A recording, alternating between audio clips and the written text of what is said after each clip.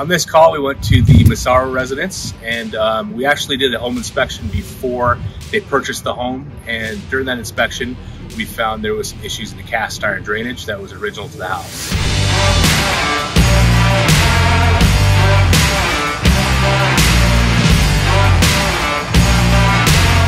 We ended up making an access point in the backyard where we used our LR3 technology, which we pull in place, we inflate that bladder, and we use the LightRay technology in order to cure that inside of the pipe.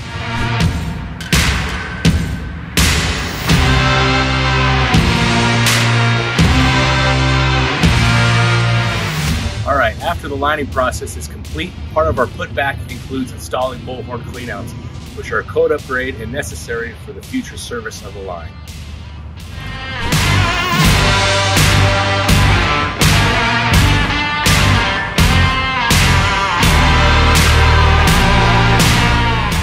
My name is Ry Corral, and I've been with the Wyman team for a little over a year as the service manager.